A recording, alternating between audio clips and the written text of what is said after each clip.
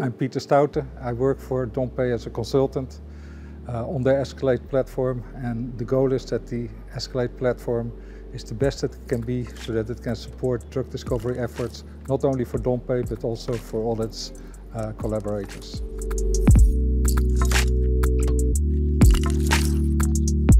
I have worked in the pharmaceutical industry for about 30 years now, and until the beginning of this year I worked for Galapagos in Belgium, and then I decided to become an independent consultant.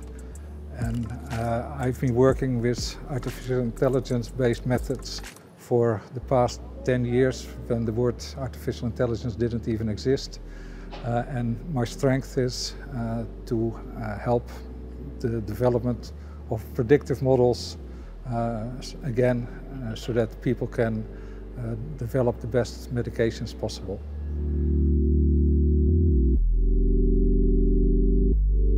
The challenges that are faced, there are several. So although people use artificial intelligence methods already for a while, that doesn't mean that all the problems are solved.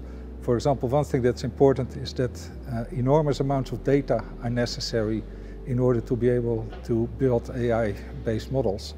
And that is one of the things that Dompé have realized and are doing. Another challenge is that you can consider millions, billions of molecules that you might be able to make, but you have to try to be sure when you start selecting molecules that these molecules have a good chance of being active, not being toxic, that they are in the body long enough to have an effect. And none of these problems have been solved. Significant strides have been made towards solving the problems, but they're still the topic of very active research. Artificial intelligence has been around for quite a while when people started with so-called artificial neural networks.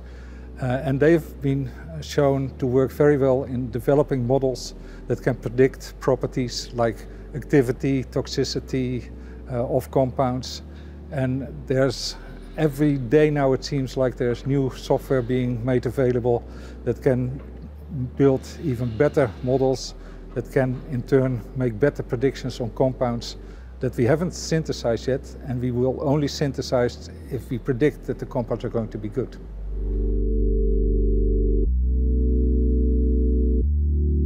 One of the important things of having models, having predictive models, is that you don't need to do a lot of animal studies. They're still going to be necessary, but for example, one thing that's important is that if you have a tiny byproduct in your sample, in your medication, in the past you would have to synthesize that and it would have to be tested on animals. Now the FDA accepts that models are being used, and in order to try to find out whether a compound could be toxic or not. And you can submit that information without having to do specific animal testing in order to find that out.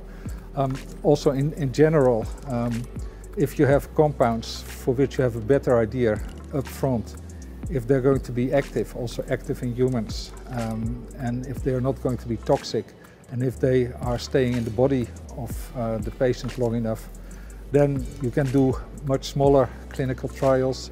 You can expose fewer people before you have a molecule that can be brought to market.